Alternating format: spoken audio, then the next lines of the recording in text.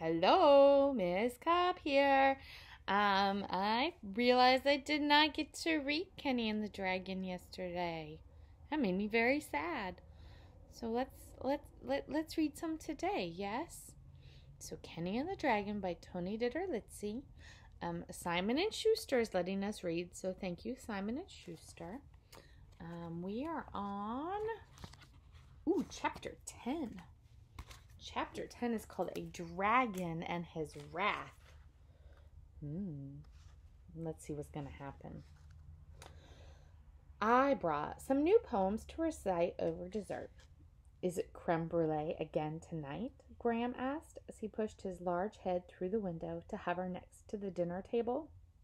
He smiled his toothy grin when he saw Kenny, then noticed the old fellow with the white beard and mustache sitting at the table. "Ho there! We've got some company. Mayhap a fellow poet?" "Kenneth, why don't you introduce your friend to Graham?" his mom asked. "Any friend of Kenny's is a friend of mine, as long as it isn't that daft knight sent to execute me," Graham snorted.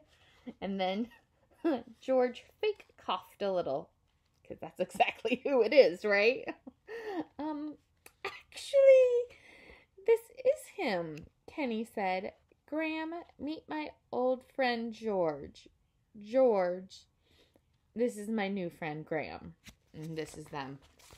Yes, Graham, George, and Kenny. Kenny bit his lip and held his breath. His father slurped his second helping of soup, while his mom quietly got up from the table to start washing the dishes. George and Graham eyed each other for some time, waiting for the other to speak first, and then break the uncomfortable silence. "So," George said at last, "I can say I haven't seen a dragon in many, many years. In some ways, it's like seeing a familiar face."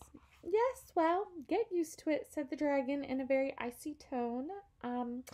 This is one face that is not leaving the area anytime soon, either by hook or by crook. Are we clear on that, Beowulf?" Now," said George, rising. "There's no need for that kind of name-calling." "What else should I call you? Enlighten me, O great savior," the drake responded. Kenny could see a wisp of smoke wafting from Graham's nostrils.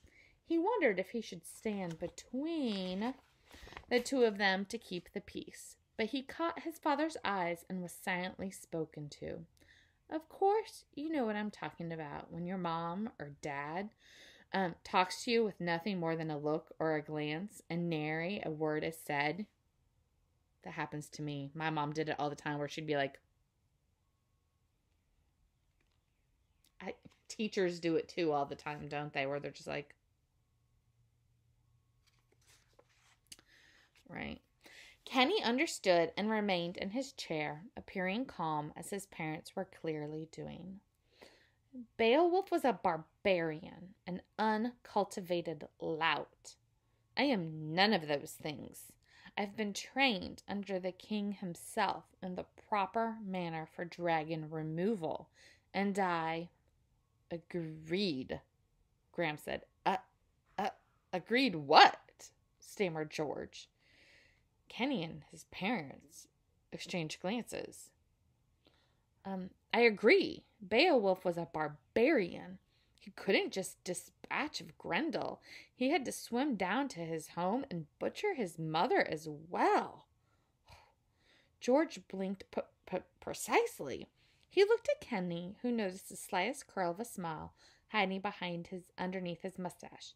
Now, what he should have done was lock up that insolent ogre and have him do hard labor for his injustices. Interesting, Graham said, as he paused for a moment and looked at Kenny. "Do you think a ruffian like that can truly be reformed?" And there it was. Kenny realized that he had been holding his breath the entire time, and he finally let it out with great relief. He and his parents watched and listened as George and Graham discussed Beowulf and whether the warrior could become an upstanding member of society. Things were going swimmingly by the time coffee was served, as the two reminisced about adventures they had in their youth. There were jokes and laughs, and afterward, as the dragon bruleed the desserts with a flicker of flame from his left nostril, everybody went out to the front porch so that Kenny's father and George could enjoy their afternoon dinner pipe. You know, Graham, Kenny was right. You are wonderful company. I haven't had good dinner conversation like that in a dog's age, George said, as he shook the dragon's large, scaly paw. Agreed. You really are a well-read, good fellow, Graham replied, lighting George's pipe for him. I suppose we do have a lot in common. He looked over at Kenny. Well done, little Banting. Well done. Holy smokes, what's that? Kenny's dad asked as he pointed with his pipes down. And look, there's Kenny's dad. He's a cute little rabbit, I think.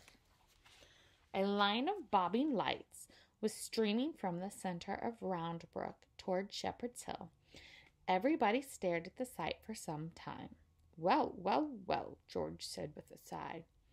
Are those all night fishermen? Asked Graham. Those are people getting ready for tomorrow, said Kenny. The Riverstone feeling was back, and he wondered if they all felt it as well. Yep, son, his father replied, sucking on his pipe. I believe you are correct. That's a mess of people, Kenny's mother added, knitting nervously. And they are coming with a lot of expectations. You boys are not going to be able to get out of this easily. Kenny watched the procession cross the bridge over Parish Creek and down the road toward Shepherd's Hill. He swallowed down the river stones and allowed the gears in his head to click and whir. He thought of what George had taught him about planning ahead for his moves in chess. He had just gotten his two friends to see eye to eye, but how was he going to do the same with an entire town? His father creaked back in his rocker. I heard people were betting on who was going to come out on top of this ruckus. Sorry, George, but a lot of them was betting odds against you.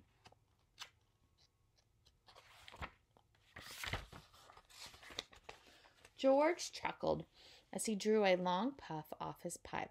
He sighed. Well, I guess I shouldn't be surprised. What can you expect from an old retired shopkeeper? And you know what they say, come not between a dragon and his wrath. That's from King Lear, Graham said, watching the bobbing lanterns gathering around the bottom of the hill. One of my favorite performances from Shakespeare. I wonder if he ever met a dragon. He'd certainly know what to do with a crowd like this. And the gears in Kenny's brain finally all kicked into place. Ooh, that's it, Kenny squealed, causing everybody to jump. I know what we have to do, and we don't have much time to do it. Everyone inside. That's the end of chapter 10. Sounds like Kenny has a plan. I'm very excited to see what it is. What do you think it is? I don't know. Okay. We'll do chapter 11 in just a bit.